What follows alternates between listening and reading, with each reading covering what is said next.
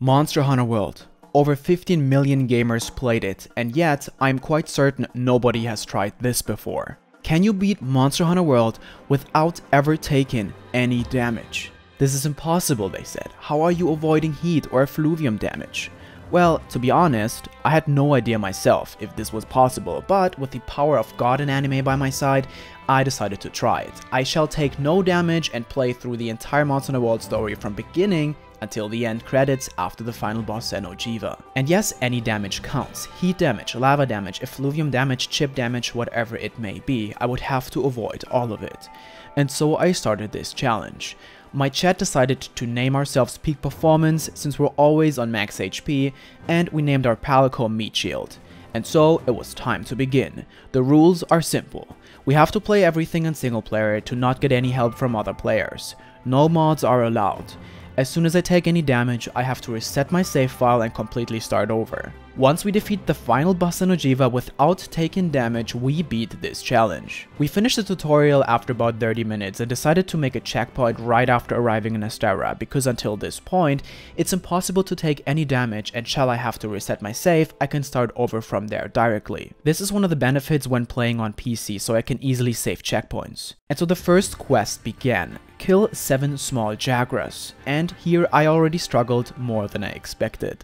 No, never again, Sticky. I decided to start with light bowgun, since this weapon allows me to attack from a distance while being able to always stay in motion as long as I use ammo with low enough recoil. After this quest, we unlocked the smithy and I made the Defender Light Bowgun 1.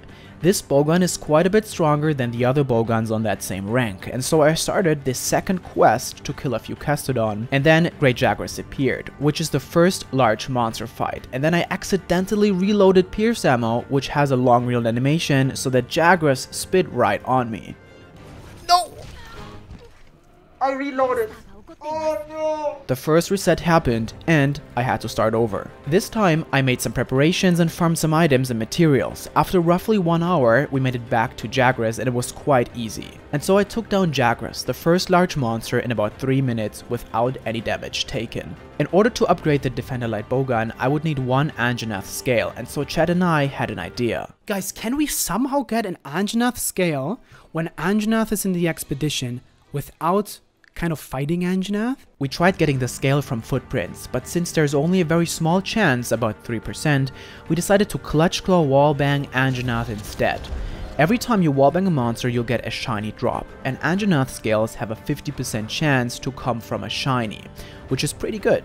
I got the scale first try, returned to Astera, and upgraded the Defender Light Bowgun. I decided to use 2 evading reload mods to be able to avoid reloading completely.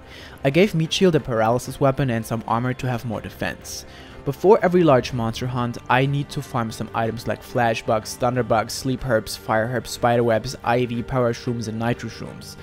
With materials like these, I can craft items like shock traps, pitfalls, flash pods, bombs, and sleep and power ammo. Farming consumable items takes a long time in this challenge, since I can't cultivate any of these without doing additional optional quests, and I want to avoid doing any quests I don't absolutely have to do. I also have very limited access to consumable items from the shop at the beginning of the game, so I have to farm everything myself. Yo, oh my god, speed crawler right there.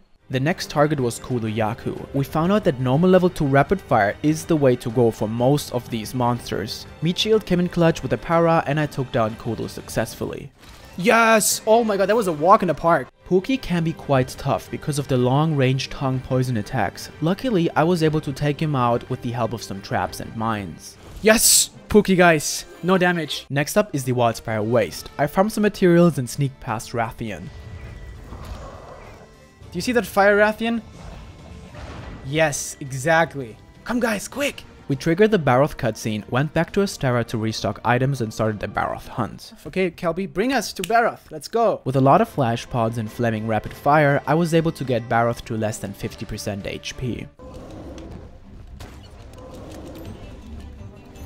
Yes! Let's go, Cactua, let's go! Yes! Yes! Before we proceeded to Juratodos, I farmed some more Gajao to make the Gajao leg piece, which gives the armor skill Aquatic Polar Mobility, which makes me able to move freely in the swamp, and that will help a lot against Juratodos. Do you see this guys how fast we are? I was able to take him down quite easily and finally capture. Yes! Time to go back to the ancient forest to take down Tobi Kadachi next. After defeating Tobi, we will unlock para, sleep and poison ammo to buy at the merchant, which will heavily cut down farming time, because we don't have to make these ammos ourselves anymore. So this is an important one. I farmed some items we needed for Tobi and then entered the cutscene. The strategy for Tobi was to use Sticky level 2 combined with Evade Reload. Tobi was by far the hardest challenge yet. Tried to capture but wasn't ready yet, and then got insanely lucky on an accidental reload but was finally able to get him to limp. I farmed some flashbacks again and took on Anjanath.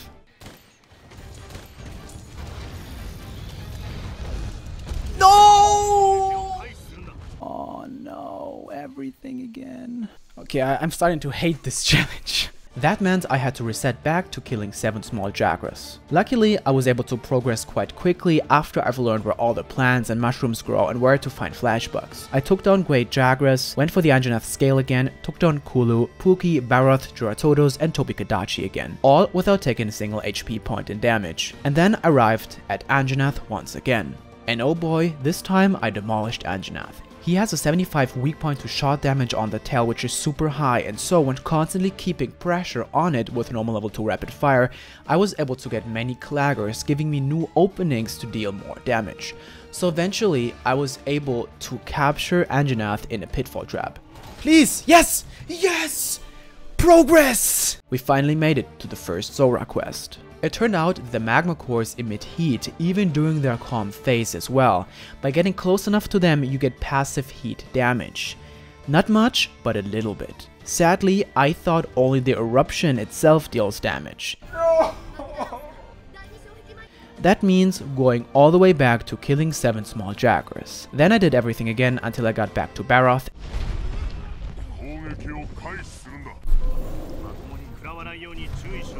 Since when does it like 1 damage? When you get hit from a monster's area transition animation, no matter how much defense you have, it will deal exactly 1 HP point in damage. So that meant back to killing 7 small Jagras again. It was obvious that at that point the challenge became quite grindy, so my chat and I decided the full rules for this challenge. We decided to make 3 checkpoints in the entire story where we could save our game. After we finished the first Zora Magdaros quest, we would be able to save the game and make our first checkpoint.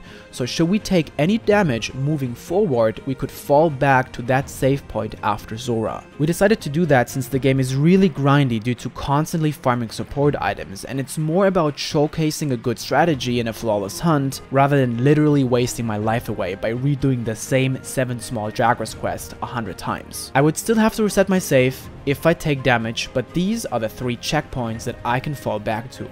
The first one after the first Zora quest, the second one after the second Zora quest, which is the transition to high rank, and lastly after the flagship Nergigante is killed. When I got back to Anjanath, the shiny drops decided not to give any scales. On the 3rd shiny I almost took damage, then again no scale, and then finally on the 5th shiny a scale dropped.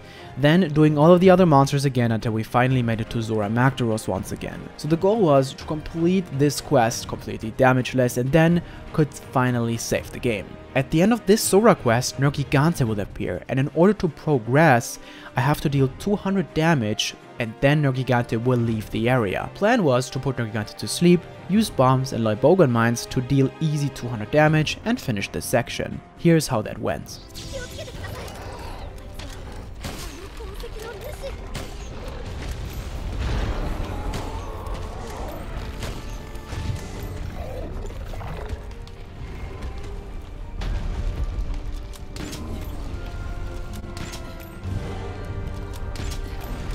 What?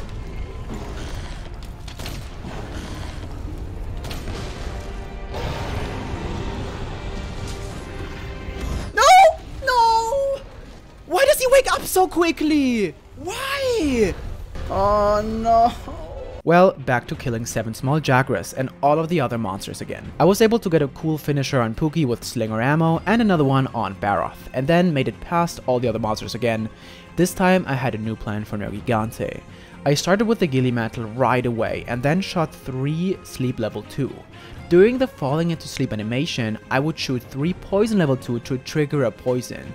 Then, in order not to risk the lava to wake up Nergigante early again, I used Sticky for an instant wake up and normal level 2 for the rest. Ladies and gentlemen, after 18 hours and resetting 9 times, we finally made it to the first checkpoint. Yes! Next up was Paolumu. First try, damageless. Then it became interesting. The first quest in the Rotten Vale, Radoban. Luckily, you fight Radoban only in the upper levels of the Rotten Vale where there's no environmental effluvium. Radoban has a few wide hitbox attacks which make him quite dangerous. Here I used 2 recoil suppressor mods again since they bring normal level to rapid fire on the lowest recoil level, so I can shoot faster. I was able to get Radoban to limp and finally capture. The next objective was to centigrade Gyros, but the problem here is we would have to advance into a section of the Rotten Vale which is covered fully in effluvium. So in order to be able to go there, I would need protection. First, you would think Vitality Mantle. But the problem is the Vitality Mantle is only unlocked later in the story after Odoguran, so we don't have that yet. Luckily, there was one other way. The armor skill Effluvium Expert, which comes with the Hornet Tower lowering chest, is a single point skill which protects you fully against all environmental effluvium tick damage. This is exactly what I needed, but unfortunately Hornet Towers are quite dangerous to farm when you cannot take any damage. With the help of my poison ammo, I was able to carve enough materials, crafted the chest, farmed some more consumable items for the next fight, and progressed into the effluvium. Oh my god, we're safe! No damage! I sighted the Great Gyros, which luckily doesn't have to be fought, and then back to Astera. I farmed some more consumable items for Legiana and began the next quest. Legiana was by far the hardest monster yet. After more than 30 minutes, I finally got Legiana to fly to its nest and capture. Yes! Yes! Yes! Then Chad and I decided we should farm the Shield Spire Palico gadget because it would help us a lot moving forward since it draws attention away from myself and onto the Palico. The next monster to fight was a Odoguran. After this one, we would unlock the Vitality Mantle. So this was an important quest. Finish the cutscene and then encounter the Odoguran in its nest area. So we'll start with a wall bang. Wish me luck, guys. Ho ho.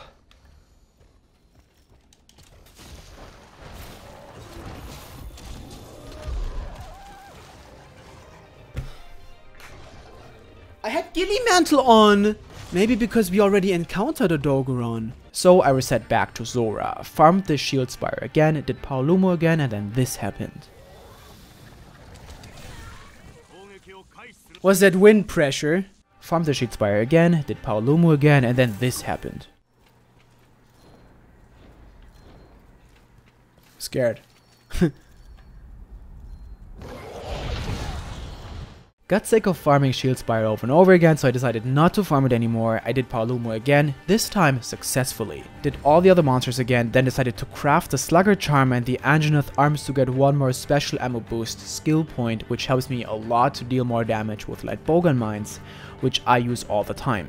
Farmed Flashbox again, did Legiana again, this time with a proper strategy. I was using 2 evading reload mods to focus on sticky damage because it allowed me to stay on distance, whereas normal level 2 has a critical range and it requires you to be quite close in order to deal the decent damage.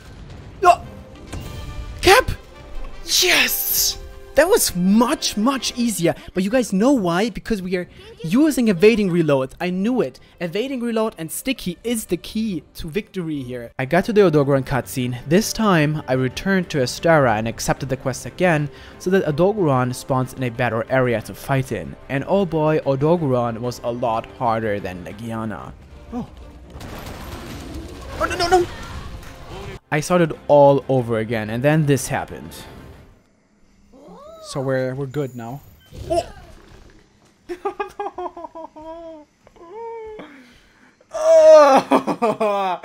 I started all over again, did Paolumu, and then farmed the Hornet Tower chest. Oh!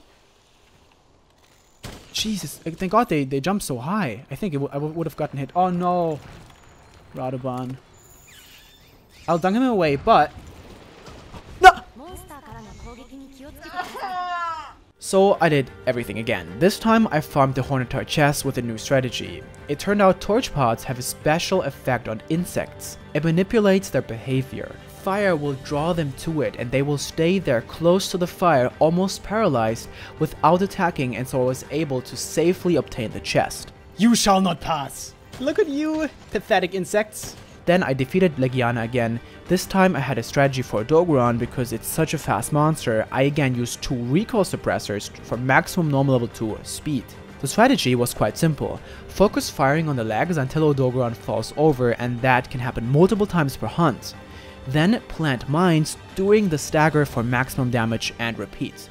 I took down Odogoron damageless, and now it was time for Rathalos and Diablos, the last 2 monsters before the second Zora Magdaros quest, which is a transition from low to high rank and also our second checkpoint in the game. So then I decided to quickly gather some Devil's Blight mushrooms in the Rotten Vale to be able to craft stronger Mega Barrel bombs to use them on Rathalos and Diablos for some extra damage.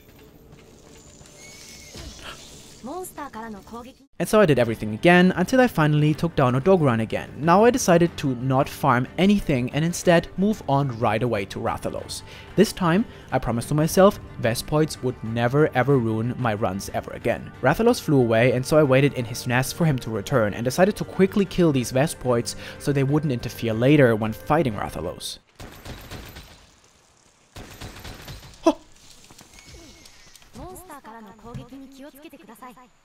It was at that moment when my heart shattered into 1,000 pieces, but I kept going, and so I did everything again, and then this happened. I reset a few more times, trying to somehow make it back to Rathalos, and then when farming the Hornetar chest, this happened. Oh! I'm out. A random Radabon spawned underneath me, and so I reset. And after hours and hours, I finally managed to get back to Rathalos without any damage taken. The strategy for Rathalos was now to first trigger the waterfall with the help of one light bowgun mine to make sure we don't have to fight in this area where the Vespoids are. Then I jumped down and used normal level 2 with minimum recall, plus using para sleep and traps and 1 sticky KO and lots of flash bombs to support. Ah, limping! Yes! I was finally ready to capture Rathalos and went to his nest. We are safe if...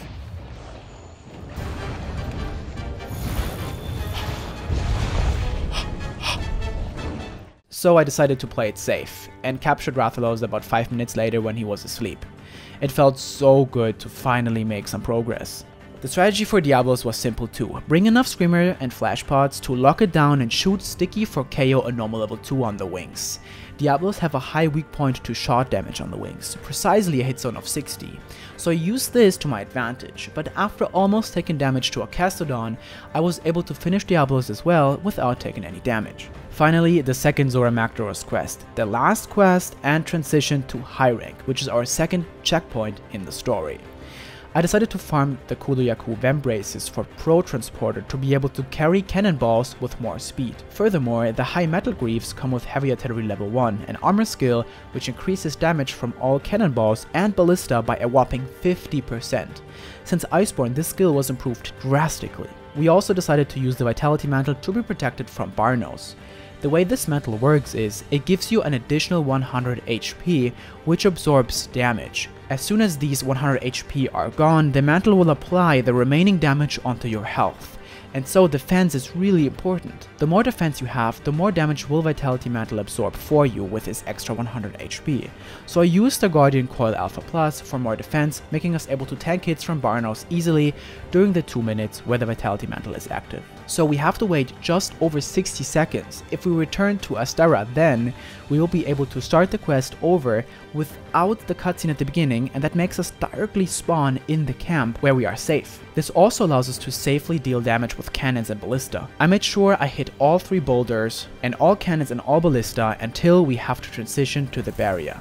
On the barrier, the plan was to use the cannons loaded by NPCs first, then use Dragonator, then back to NPC cannons, and due to the amount of extra damage from heavy artillery, Zora went down faster than the commander ever imagined. And so, We finally arrived in high rank. High rank, baby! High rank, baby! Yeah! With the newly acquired Defender Libogan 3, I took down high rank Pookie Pookie. I upgraded my Palico gear to high rank and started the high rank Anjanath quest.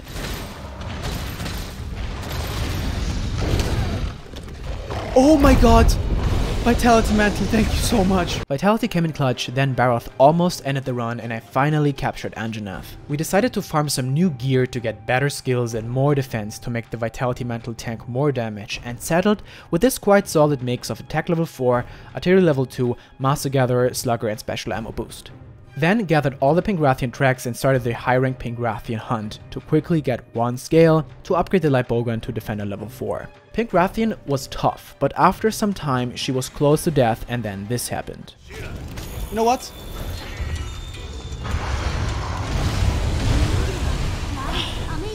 The Vespoid scared me, oh no! I started over, but this time I found the perfect spot to farm Pingrathian tracks quickly. I farmed the entire mix set again that we had previously, down to Anjanath and got back to Pingrathian. I finally managed to capture her, and so I advanced into the Elder's Recess to get the Nergigante quest. The plan for Nergigante was to use Sticky to not bounce with normal shots on black spikes, so I decided to farm Anjanath quickly to upgrade my armor to level 3, which I probably shouldn't have done.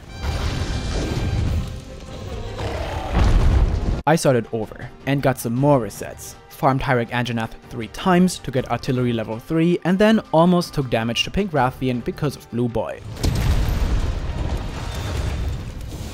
No, no! Yes! Yes! I got to the Elder's Recess again, and the first thing I did is I farmed the Barnos chest for its armor skill Heat Guard, which not only negates all heat damage, so we don't need any cold drinks, but it also negates all environmental lava damage, so that allows me to move freely in hot areas without worrying about damage. Nice. Look at this, guys. We're invincible! I had to encounter Lavasioth, Uragan and Dodogama, and then it was time for Nergigante. I did a few test runs with my main character and we quickly noticed that Sticky Recall is way too dangerous, and normal level 2 with 2 recall and 1 reload mod is in fact the safest strategy. I also noticed another problem. Nergigante does these random bunny hops which deal chip damage and can barely be avoided, so it was at this point in the game where I absolutely needed the Vitality Mantle, and that meant that I needed more defense. So we used all armor spheres to upgrade the current armor. We also had an idea. When farming Nergigante tracks, there is a 3% chance to get an Immortal Dragon scale, so we decided to use Gilly Mantle to try to get 1 scale to be able to upgrade the Defender Libogan to level 5. But the Gilly Mantle only lasts for 2 minutes. But as long as you stand still and not move, mantles don't expire. So Chad and I had an idea. Using gestures also counts as not moving. So while performing gestures, the mantle lasts indefinitely. But the catch is, there is one new gesture introduced with Iceborne called Kabuki, and it allows us to do this. Something like this, if you guys know what I mean. Kabuki! Yeah, it's Kabuki! Let's take a look at the mantle. It should not expire. It doesn't expire, guys.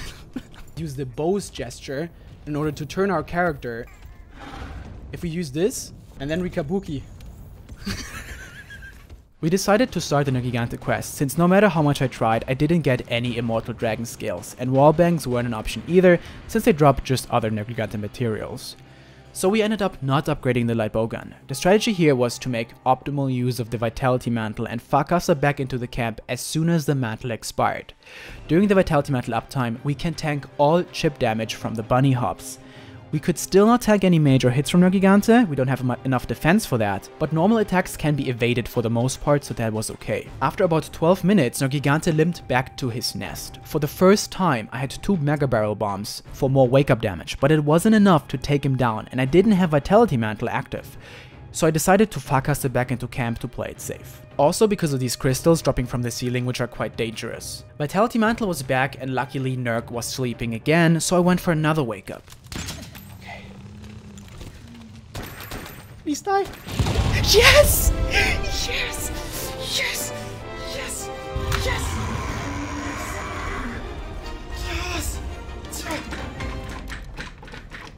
We reached the 3rd and final checkpoint, and finally I could save the game. At that point, there were only 4 Elder Dragons left to beat the game.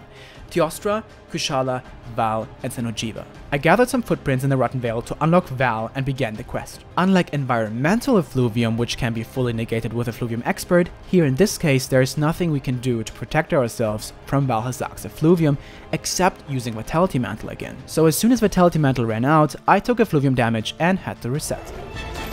Oh no! I tried Val again and took effluvium damage again just after the mantle expired. I reset and decided to continue with Teostra instead to get some more practice. The good thing is, the game lets you choose which one of the 3 elders, Teo, Kusha or Val, you want to do first. Surprisingly, by just keeping high pressure on the head and without even waiting for Vitality Mantle to recharge, I was able to defeat Teo damageless on the first try. Yes! First try, boys, let's go! No practice, first try. I farmed flashbacks again in Kushala tracks and then onto Kushala. This fight was surprisingly manageable. With the help of my Bogan Mines and Flash Pods, I was able to defeat Kushala first try. Yes! My new strategy for Val was to only engage during Vitality Mantle uptime. Shortly before the mantle expires, I would Farcaster back to camp. I made sure to farm enough Excite Shrooms and Smoke Berries in advance to be able to craft Farcasters. It was a time-consuming strategy since I only had a time window of 2 minutes to actually deal damage during Vitality Mantle and then had to wait 6 minutes in the camp for the mantle to recharge. I focused my fire mainly on the head and occasionally on the tail peak, which are weak points to shot damage. It took just shy of 40 minutes, but the strategy turned out to be effective. I didn't take any damage at all, not even to effluvium.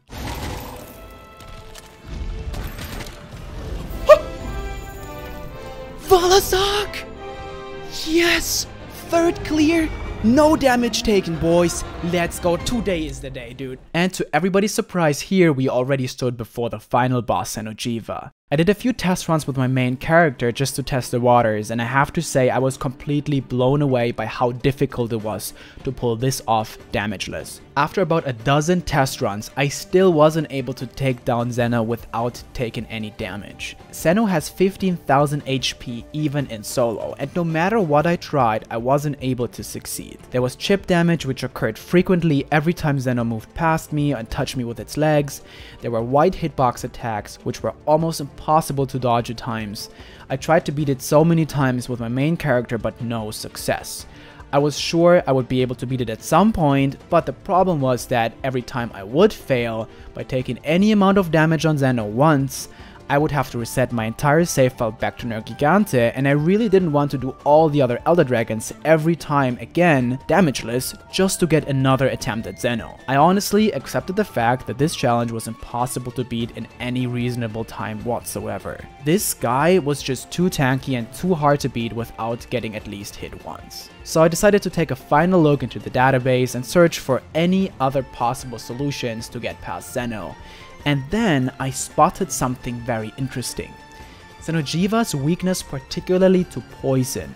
I noticed the database provides one info how much total damage Xeno takes if it's poisoned, and according to this source it deals a whopping 800 damage.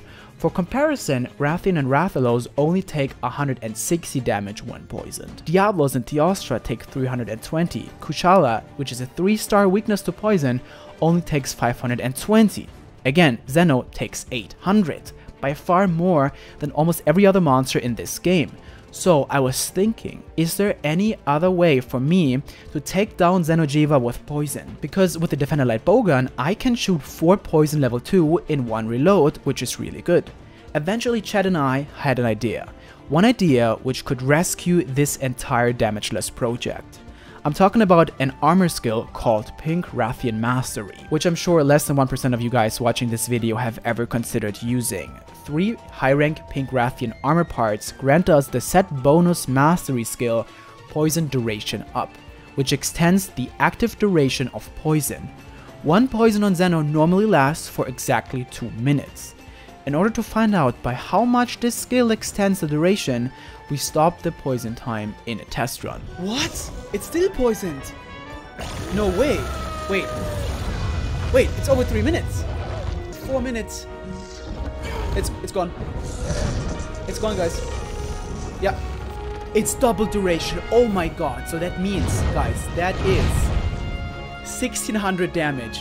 With this skill, our poison will not only last for a whopping 4 minutes, but it will also deal 1600 damage. This is absolutely insane. I have hope, I have hope. Yes, yes. So I did the math. 15,000 HP minus the damage from 4 boulders, minus X amount of poison activations. The calculation was around 8 poisons are needed. With some extra damage, 7 poisons could be just enough. The next question was, how much does the poison resistance from Xeno'jiiva, aka the threshold to poison, per poison activation increase over time? Or in other words, how many more shots increasingly of poison level 2 will we need to shoot at Xeno in order to get a successful poison the more times we poison Xeno'jiiva? And with poison tech level 4, that turned out to be pretty manageable. With 12 shots of poison level 2 ammo, I would easily be able to trigger a poison even after Xeno was already poisoned 6 times, where Xeno reaches the maximum poison resistance. But there was one more problem. While trying to poison Xeno'jiiva, I would be very vulnerable to its attacks, because even if I had the Vitality Mantle on, I could not even tank one single laser beam since Xeno's attack stats are so high. I did some testing with my main character and found out with a little over 400 defense, I would be able to tank almost every major hit from Xeno at least once. So that meant I needed to farm around 50 advanced armor spheres to upgrade my armor as much as possible. But there was another problem. If we need 7 poisons, and if we calculate the recharge time of 6 minutes from Vitality Mantle in between every poison activation, we would exceed the 50 minutes quest time limit and fail the quest. Luckily, we found a solution. With Tool Specialist level 3, the recharge time for Vitality Mantle is lowered from 6 minutes to merely 4 minutes and 12 seconds. And our poison duration lasts 4 minutes anyway, where we have to wait it out in the camp. And even more lucky for us, Tool Specialist comes automatically with the Pink Rathian armor that I needed to farm anyway, because I needed 3 Pink Rathian armor parts to activate the set bonus skill Poison Duration up. So that was it. We finally found a strategy. All I needed now to do was to farm the build, and unfortunately I had to do Pink Rathian again multiple times without taking any damage, or otherwise I would have to reset all the way back to Nergigante.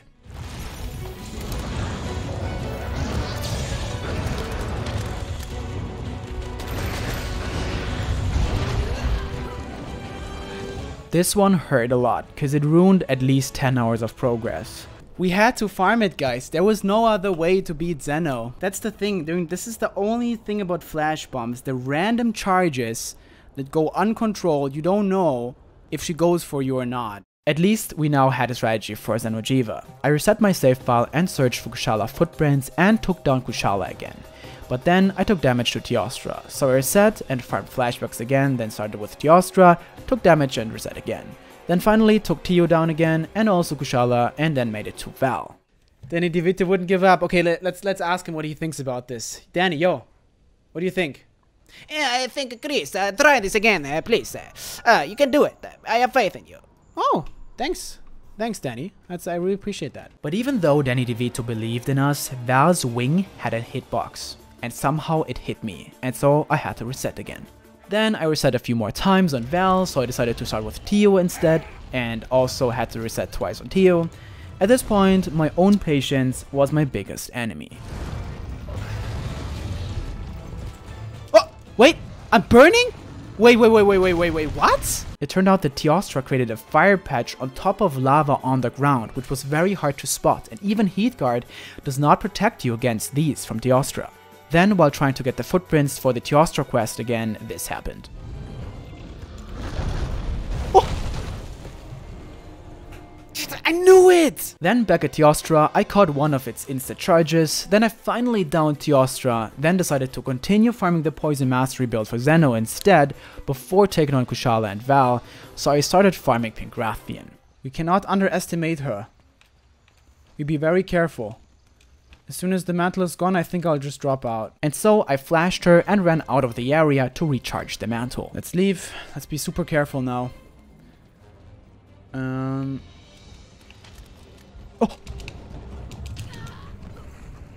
Then I had a new strategy. I would start farming Pingrathian materials first and do the Elder Dragons afterwards. The good thing about that was almost all of the parts I needed to craft the poison armor can be obtained with either wall bangs or tail cuts. So if I did that, I could heavily cut down the amount of times I would actually need to farm Pingrathian. Unfortunately, I had to reset twice during that process as well. But finally, with the help of the Defender Greatsword 4, I was able to get 4 Rathian Spikes Plus by just cutting tails, and because tails cannot be cut during the boulder stagger, I was able to get the most stylish of tail cuts. It works! Let's go!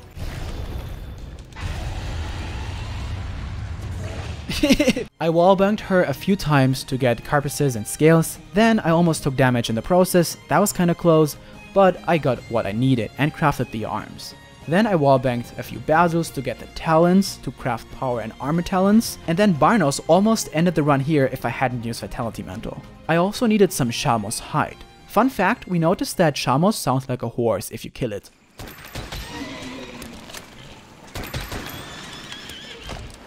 They make horse noise. Holy smokes. It sounds like a horse. Then I captured 1 high rank Pookie to make the waist part, and then the last parts needed for the armor were 5 monster hard bones. So I farmed Pingrathian a few times. Luckily, I was able to finish her twice without taking any damage and got the 5 bones.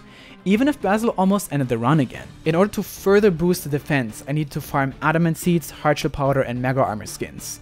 Now, with about 400 defense, I knew I could at least tank 1 attack from Elder Dragons during Vitality Mantle uptime. And that was super important, because at this point, I had to play very carefully. I started with Kushala, had a few close calls, but ended up taking it down. Teoster was very tough, especially with stakes that high. Val, on the other hand, was quite smooth this time. Yes! Guys, we're before Xeno'jiiva finally! Oh my god, it's taken freaking 65 hours, man! I had to farm some Smoke Nuts and Excite Shrooms to craft Farcasters before taking on Xeno'jiiva, because after every poison, I need to go back to the camp to refill ammo and recharge the mantle. With the last armor spheres to max out defense, I got to 418 defense without defense food. And here we are, the time has finally come. We will find out if our poison strategy works. In the first phase, there are 4 boulders. Each of these deals 758 damage, which is really high. That plus 1 poison and some normal level 2 rapid fire did actually just enough damage to trigger the second phase. Until here, the calculation perfectly worked. Immediately after spawning in the second area, I farcasted back to the camp to switch to the Tool Specialist build. Then I refreshed items and waited for about 3 minutes in the camp. Shortly before Vitality Mantle was recharged, I switched back to the Heathguard build and then buffed myself with defense items, and then it was time for the second poison. I would continue this exact process 5 more times until Xeno'jiiva is poisoned exactly 7 times. So let me explain how poison works. Monsters take damage from poison, but the catch is they cannot actually die from poison. Meaning if a monster gets to 1 HP while still being poisoned, it will remain on 1 HP until you do any other type of hit that deals at least 1 damage to the monster and then triggers the kill. Since again, poison can't actually trigger the kill for a monster. So the idea was to use a boomerang to get the final hit, because boomerang does 1 damage. After the 7th poison, I wasn't sure if Xeno was at 1 HP already, but I decided to give it a shot nonetheless. Yes! Boomerang! 7 poisons! Let's go! Yeah! Yeah! Yes! We did it, boys! We did it! Ladies and gentlemen, we officially beat Monster Hunter World without taking any damage. It's just incredible that this was even possible. Thanks to everyone who was watching this challenge live on Twitch. Honestly, without my Twitch chat, this would have never been possible. For everyone else watching on YouTube, I hope you guys enjoyed this video. This was so much work to produce, and I seriously need some editing support in the future when making more videos like these for YouTube. I'm doing similar challenges on my Twitch channel at the moment, in Monster Hunter World, also in older Monster Hunter games, and also in Pokemon games. So if you're into the live experience, you're welcome to hang out with us over there on Twitch. I always stream Monday to Fridays. With that being said, this is Chris from Team Darkside, and I'll catch you guys on the next one. Peace.